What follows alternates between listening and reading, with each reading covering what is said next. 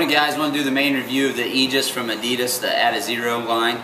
I've been running in it probably about 100 miles or so on this. I haven't used it a ton because what they're doing with the stability through geometry is basically designing a shoe that has a lot of guidance components to it, but I wouldn't call it a shoe that's really set up to be a shoe for someone that's a heavy overpronator like myself. So something like this I could use for workouts and for occasional run. And so what I've been doing is I've been wearing it maybe 1 or 2 days a week.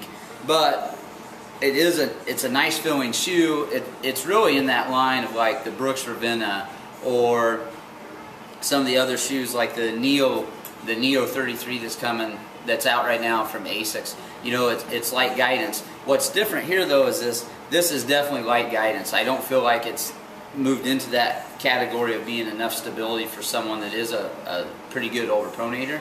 So you really need to know what the shoe is and make sure it's the right type of shoe for you.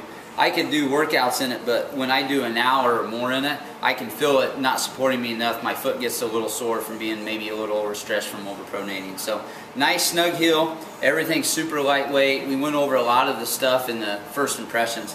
And so really, the only other comment that is due here is the fact that at first they might feel kind of stiff underneath you, and we told people you need to really run in them before you make a decision on them. With about 100 miles in these, they have softened up and they feel a lot less stiff than I thought they were going to be. They flow really nice. It's a quick, light feeling shoe, and so if you're looking for a lightweight trainer that moves well, it's supposed to still be high mileage, this is it, but this is it for someone that needs light guidance, but not necessarily for someone that needs true stability. So keep that in mind. That's it, AdiZero Aegis from Adidas, and if that's you, it feels good, it's fast.